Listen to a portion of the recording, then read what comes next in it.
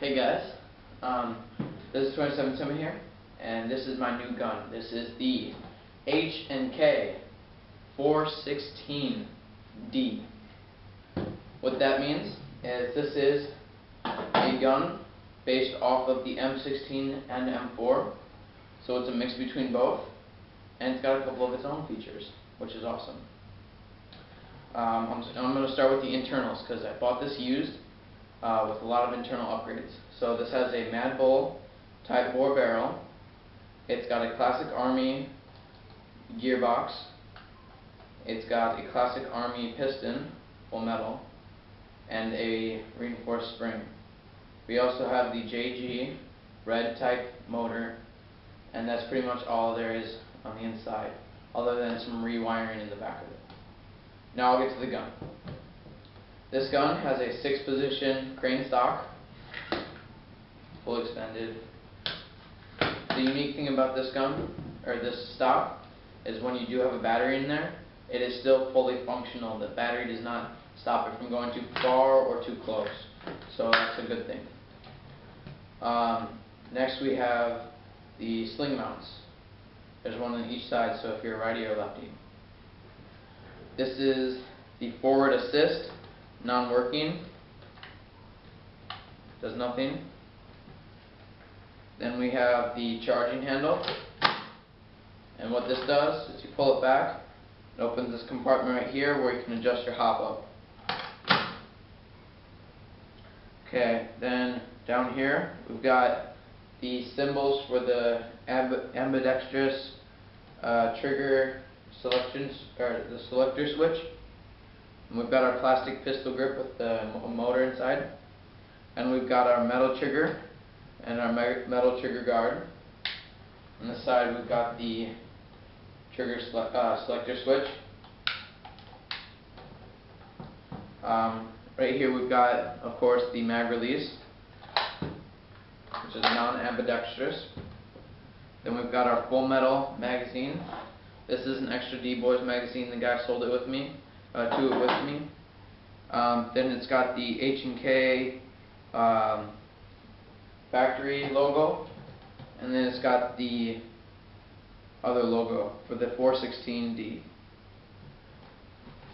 Let's look up here with our huge rail. This gun has a huge rail. You guys might be thinking, what do you need it for? In fact, this gun can shoot very far. It's very accurate at far ranges. I think I've gotten some hits at 160 feet, like 1 or 2 at 200 feet. So you guys can mount a pretty big scope on here, like a rifle scope, sniper rifle scope. But what I'm going to do is I'm just going to throw on a red dot sight, and it's going to be a nice little thing. Then we've got this rail up here, which is very nice, 4-sided, like usual. The guy gave it to me with this forward handle. I kind of like it. I'm not really sure about it. I mean, it's kind of cheap, but I don't know. I'm still thinking because I don't know. I haven't played with it yet in the field. Then we got the front sight. Mine is kind of loose and broken because it is a used gun, so I'm going to take that off. Like I said, I'm going to put the red dot here. And another, it's got the sling mounts. And the other cool thing he included with the gun is this mock silencer, which is negative and positively thread. This gun is a negative thread. And this is a sniper, well, they call it the sniper mock silencer. And that's pretty much all this gun is. It holds 300 BBs in each of these M4 magazines. These are high capacity magazines. It's overall a great gun. It shoots very accurate. I think I hit the target 20 out of 20 times from about 100 feet, and I think, let's see, I hit it 15 out of 20 from 150 feet, and from 200 feet I hit about 10 of them. So overall, it's a great gun. It's accurate, it shoots fast. It's got like 450 FPS. Real nice. I think one of the reasons it can shoot so far is because of the upgraded parts, which you guys might want to look into doing. This is an expensive gun. by itself, but you can throw in these extra parts and it makes it that much better. I love this gun. It's going to be my primary for a long time. This is going to be my primary. I'm going to have my M1911 for my secondary. And yeah, overall a great gun. And yeah, so comment, subscribe, dislike it or like it. Tell me what I can do better.